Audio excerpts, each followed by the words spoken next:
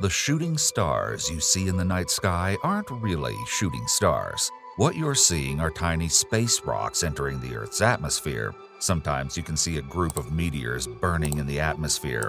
That's called a meteor shower. Most of these are fragments of other larger cosmic bodies that have been broken. Some come from comets, others from asteroids, and some even from our own moon and other planets as well.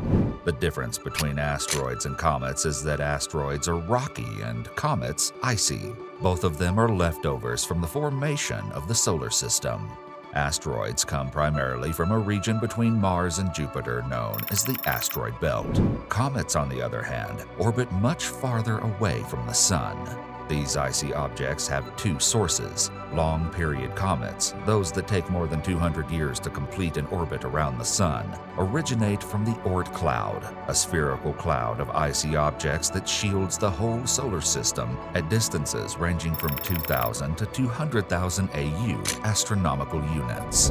1 AU is the distance from the Sun to the Earth. And then we have the short-period comets, which take less than 200 years to complete an orbit around the Sun. These comets originate from the Kuiper Belt, a donut-shaped region of icy objects around the Sun, extending just beyond the orbit of Neptune from about 30 to 55 AU. But back to the topic. There's a difference between meteors, meteoroids, and meteorites. First, meteoroids are space rocks that range in size from dust grains to small asteroids. They're considered meteoroids only when they're in space. The moment they enter the Earth's atmosphere or the atmosphere of another planet, they become meteors. These are what we call shooting stars. Most meteors are smaller than a grain of sand. Sometimes these meteors can appear brighter than Venus, the brightest planet in our night sky. We call these fireballs.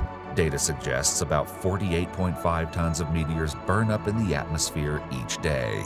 And finally, when a meteoroid survives the wrath of our atmosphere and makes it to the ground, it's called a meteorite. Meteorites are basically the survivors.